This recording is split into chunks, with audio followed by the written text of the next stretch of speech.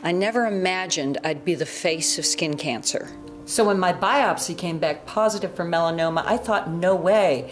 I've never seen a melanoma online that looks like this. Take a look. Does it look like melanoma to you? It doesn't look like any of those gruesome pictures you see on the internet. Snow skiing a couple of months ago, a friend of mine said, "What is that?" I said, "Oh, it's no big deal. It's just a sunspot." And even though I had noticed it had been growing bigger, I guess I just had gotten used to it. Even though at the time I thought it was nothing, skin cancer is always something.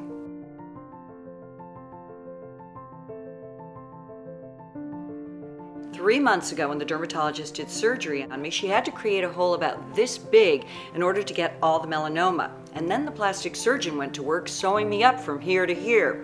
With early diagnosis and good treatment, you can beat melanoma or any kind of skin cancer before it beats you.